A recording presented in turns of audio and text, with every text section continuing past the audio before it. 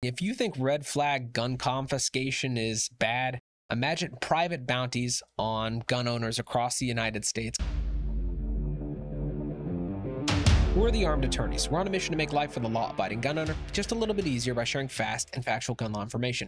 Today we are talking about a controversial topic, SB8, the Texas heartbeat abortion bill, but how it relates to the Second Amendment and all of our rights to keep and bear arms. Now, we have to enter this preface here that we are not commenting on abortion rights in this video. We're simply talking about the implications and how they affect us as law-abiding gun owners. But stick around to the end because we are going to give our kind of final prediction, and we don't have crystal balls, but what we think the Supreme Court is going to do essentially with this bounty system we're going to be discussing.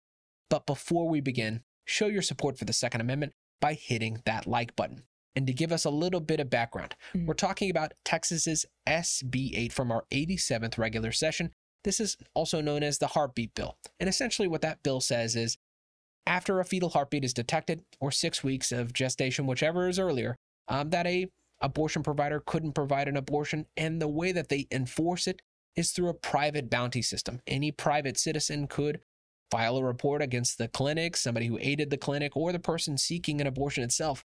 And that was going to be the enforcement mechanism, essentially, to stop abortions in the state of Texas. Now, why are we talking about this? Because we're a Second Amendment channel. We talk about self-defense and firearms rights.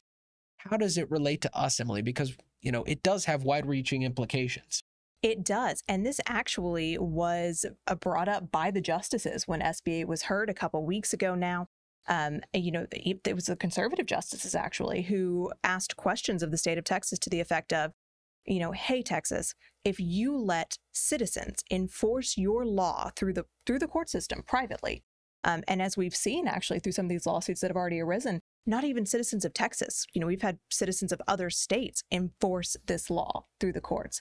If you let citizens do this for abortion, what is to stop any state, let's say states that are leaned a little politically different from Texas, for using this for something that that is near and dear to their hearts, like restricting the Second Amendment? And that's exactly what we've seen happen now through the state of California. We've had Governor Newsom come out and say he very much intends to use this system that Texas is trying to create to enforce restrictive anti-gun laws, which is, it's exactly what the justices were worried about.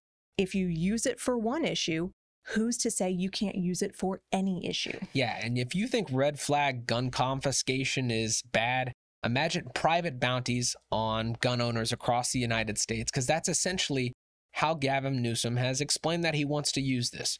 Whether it's to go after someone who he doesn't want possessing firearms, certain firearms he doesn't want people possessing, or, transfers of certain firearms.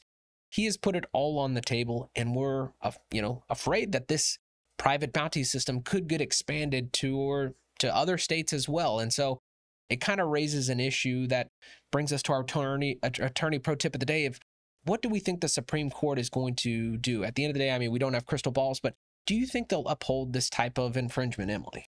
I don't. And of course, we have a very conservative Supreme Court, but I think they are looking to issues like firearms to say, we can't let a law like this stand procedurally.